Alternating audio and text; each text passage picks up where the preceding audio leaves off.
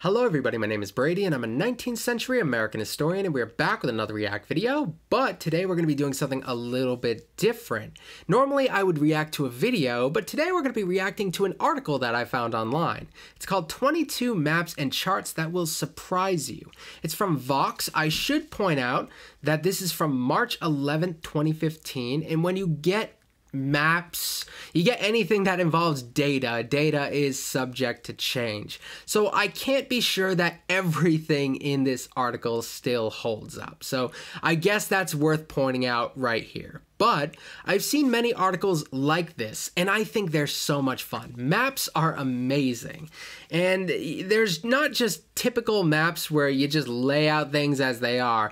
Maps can get weird, so I'm gonna have a lot of fun with this. So let's get this started and take a look at some maps and maybe talk about it a little bit. I'm not gonna read the article. I might read little bits if I need to understand the map. I will post the article, the full thing, in the description box below, but mostly we're just looking at the pictures. All right, let's get it started. So the first map, more than half the world's population lives inside this circle. So we got this little circle right here. That makes a lot of sense. You good? Okay, we good. So that makes a lot of sense. We got China in there, which they have everybody. We got India. Its population has been booming for a while now. I think economically, you hear about corporations here in America. We hear about corporations all the time trying to get into the Chinese market, get into the Indian market, and it's big. The economic power of that region is huge just by virtue of the fact that they have so many people, and people are money. People are capital in a way. So yeah, that makes a whole lot of sense.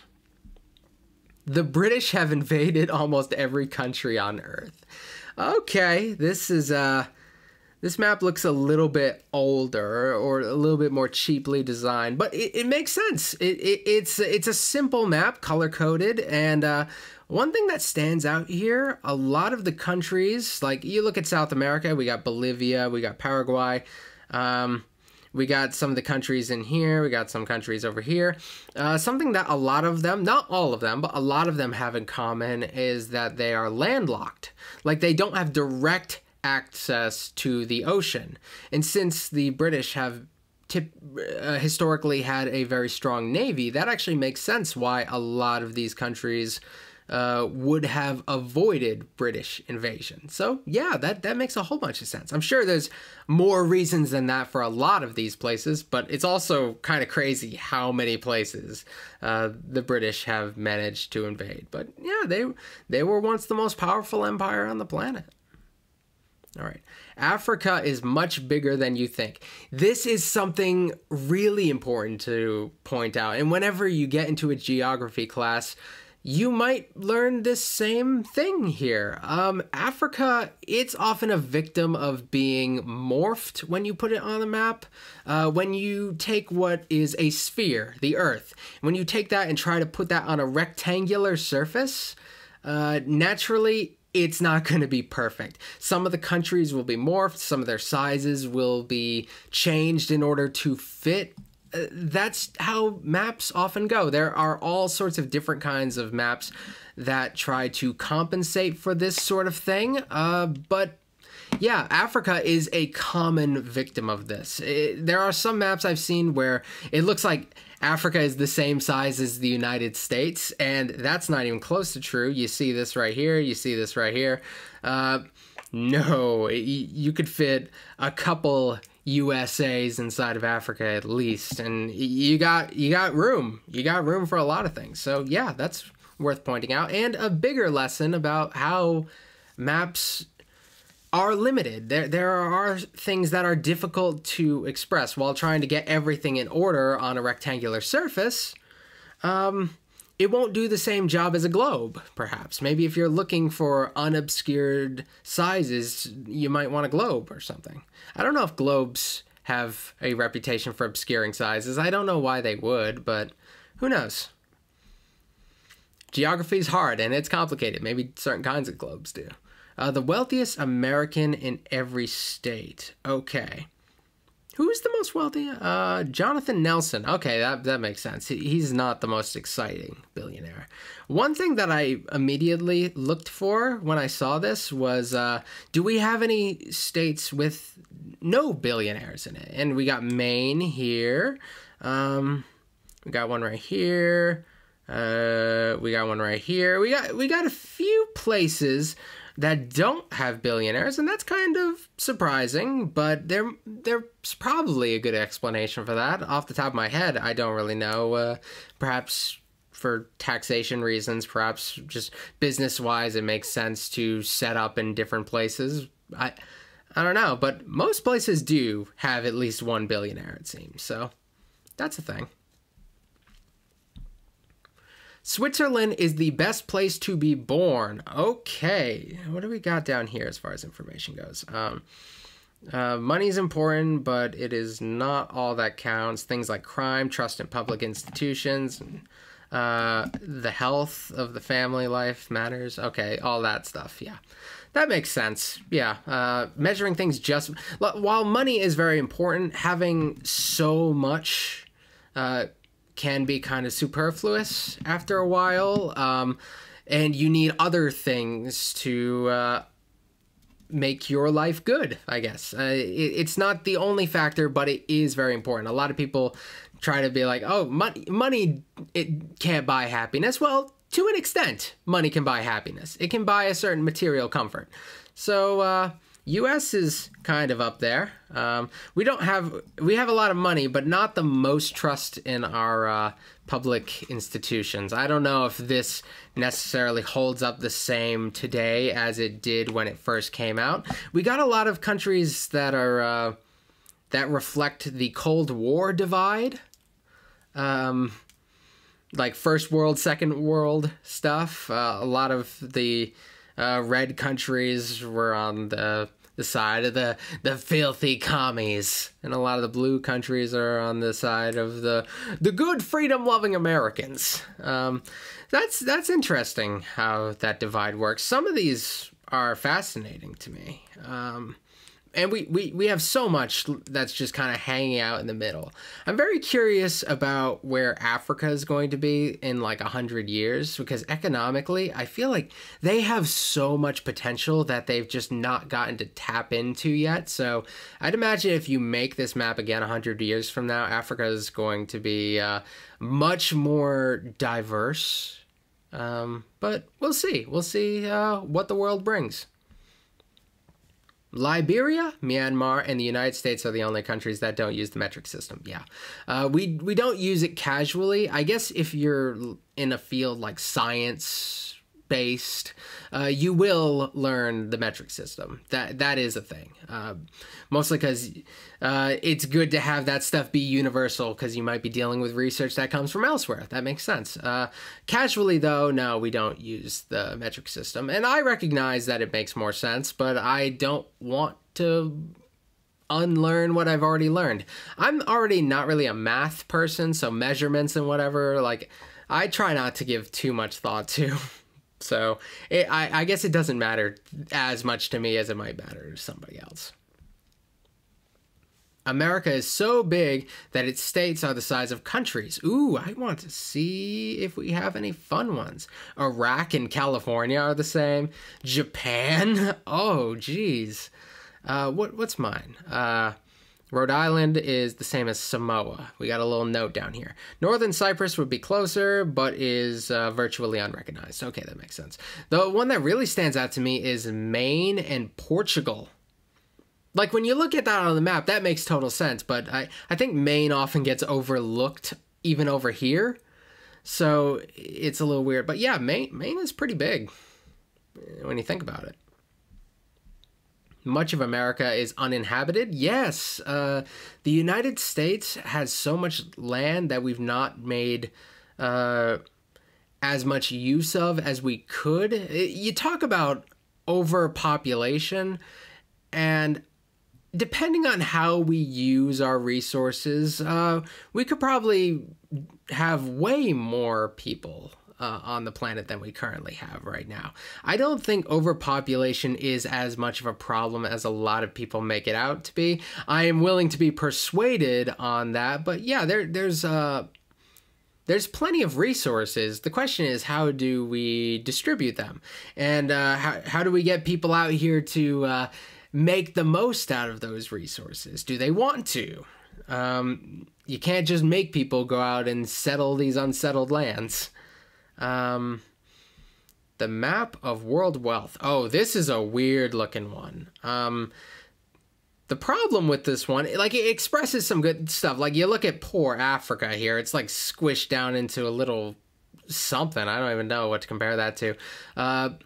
And then you got like the blown up US and whatever. But some, I can't even make out what country is which because they're so morphed that I can't, they're almost unrecognizable. Like, is this Russia right here? Because that's kind of crazy. I understand that economically they're not like top dog, but I honestly expected them to be blown up a little bigger than they are here. Assume that is, yeah, that's Russia, right? Or isn't it? It's kind of confusing. It is like the way that everything is shaped. Yeah, it's a little hard. It's cool to see which countries are bigger than they are in real life, and which ones are smaller than they are in real life.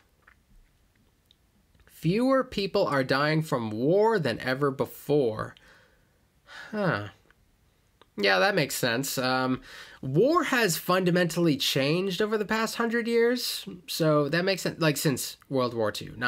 It hasn't been a full 100 years yet, but you know what I'm saying. Round favorably to me. Yeah, the way we conduct war is different. A lot of the bigger countries are not fighting one another. That would be huge if they were. That would make a gigantic difference. War has become more of a slog than like an urgent thing. Even like the conflicts of the Cold War, like the Vietnam and Korea, those are just fundamentally different from how we conduct war today. Yeah, war changes, and yeah, it's kind of crazy that that we are better off in a lot of ways than we've ever been before. We look at the news and you'd think this is the worst time to be alive. No, we've got some good things going for us. Less people are dying in general, so that's nice. I mean, 2020 was a bit of an outlier. I don't know what the stats are on that.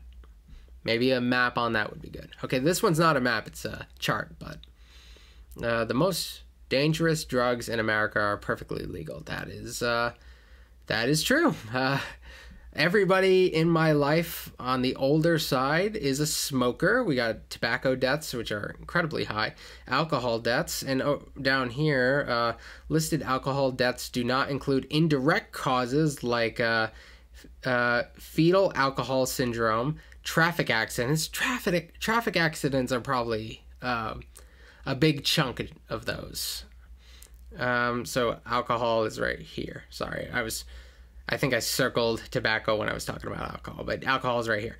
Prescription painkillers, cocaine, heroin, marijuana. Yeah, you're probably not gonna, if you die from using marijuana, you're probably not doing it right. The Philippines is the world's, not worse, is the world's most emotional country. Singapore is its least. It's interesting how you would even measure that. I know a lot of these qualitative ones tend to rely a little bit on self-reporting and what people are willing to admit to the surveyors. I'm definitely going to go back and read more of the specifics of this article, but I kind of want to see where everybody lies.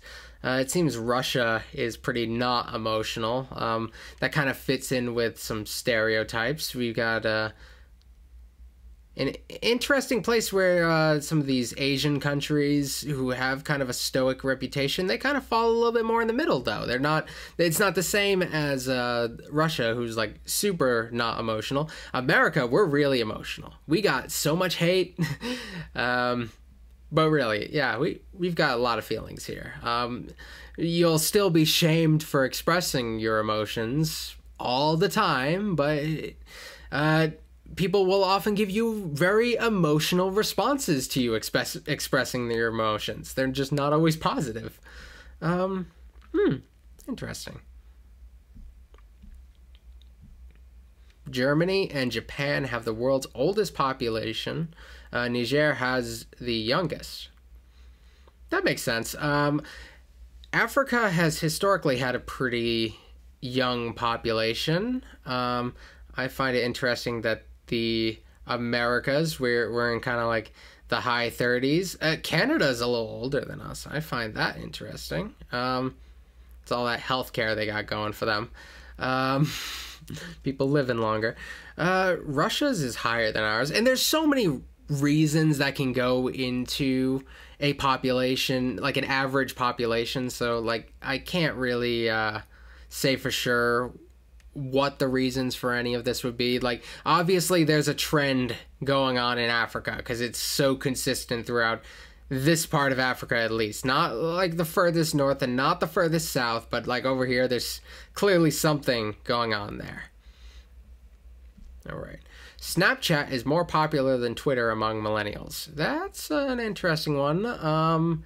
This is from 2014, so it's even older than the rest of this. So this one, there's definitely got to be new data on this one, but that's not at all surprising.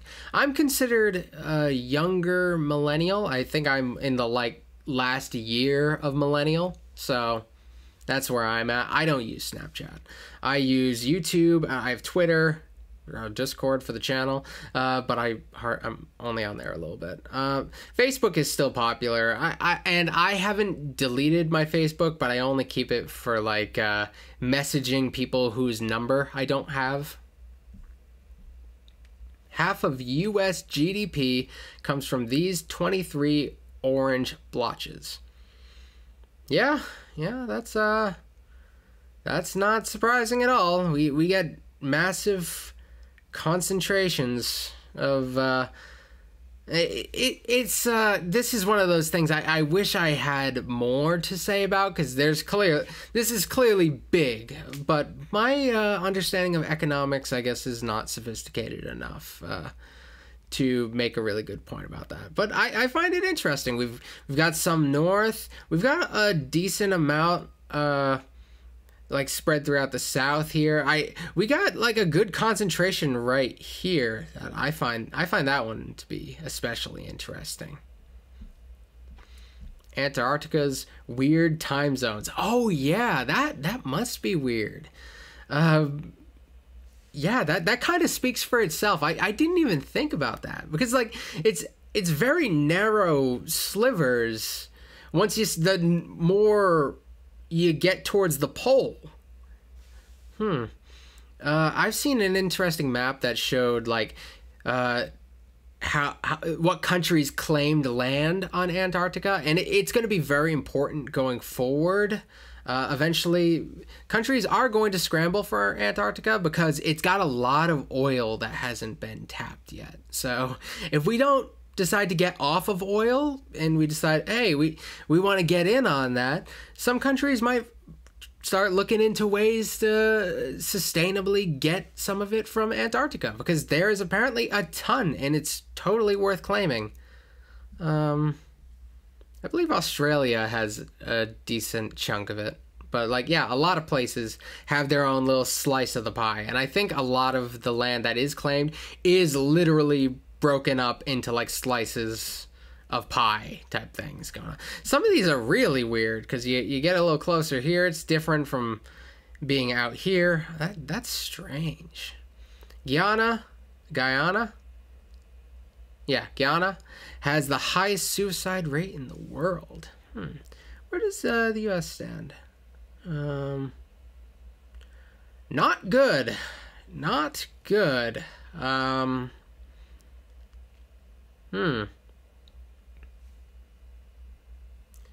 So these places are doing all right.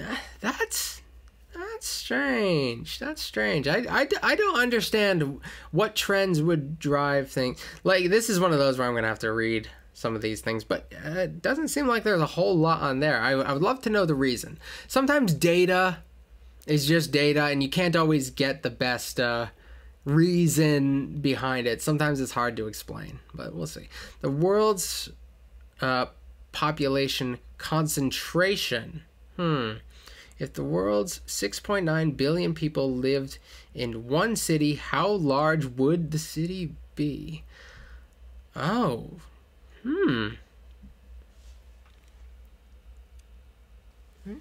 Okay, this one's...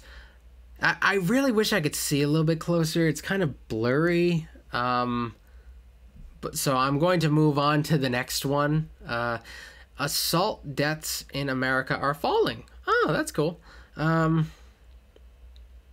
wonder how it is after this year. I wonder if I'd imagine it's probably down despite like public violence or whatever.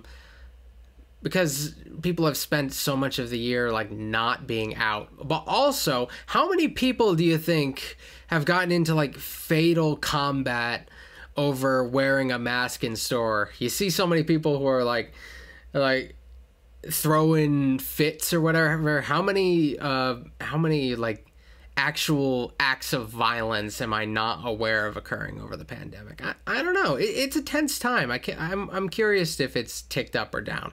I can understand reasons for one or the other, but I don't know what it is. We've cut childhood mortality almost in half since 1990. Yeah, that's pretty recent. So this is in the world, right? What do we got? UN interagency. Yeah, this is in the world. So, I don't know how much this is like countries like the United States, like a lot of the European countries, or if this is a lot of the countries that historically had lower more mortality rates that are starting to fix that problem, and it's dragging the average survival rate up.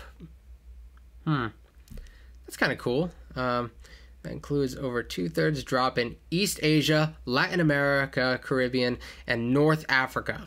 Okay, so there we go. So yeah, we've got a few cases of places there. 21. So we got one more after this. Global population will explode to 11 billion people by 2100. Yeah. I've heard about this. So I was told by a geography professor that at the rate we're going, we're going to continue growing, and then we're going to... You see how this line is starting to like go a little bit more horizontal rather than vertical? Yeah, I think that seems to be where we're going to level off for a little bit, and we might even take a dip after this point, which that would be interesting. Unfortunately, you and I probably are not going to be able to see this, but it will be interesting for future generations to see. All right. You're a tiny speck of nothingness. Oh, thanks. So let's just wrap it up on that. I get it. I'm little. I'm very insignificant in the grand scheme of the universe. Yeah. So I get that. You gotta visually, this hardly, because like this dot, this makes me feel like I'm bigger than I should actually feel. This dot feels like it's taking up more than I thought it should. So, all right, there we go. That was fun. I really love things like this, and there's so many articles like this. I want to do more things like this in the future, and I hope you guys enjoyed it. I hope it left you like this guy. Yeah, because he was very excited to see the maps. So yeah, I hope you guys enjoyed this. If you want to see me do more stuff like this, let me know. If you know any articles like this you want me to check out, I'm down with doing articles too. I'm cool with doing YouTube videos, but there's all sorts of stuff that I could check out in video form. So I'm down. So let me know what you guys think. Thanks for watching, and I will see you guys next time.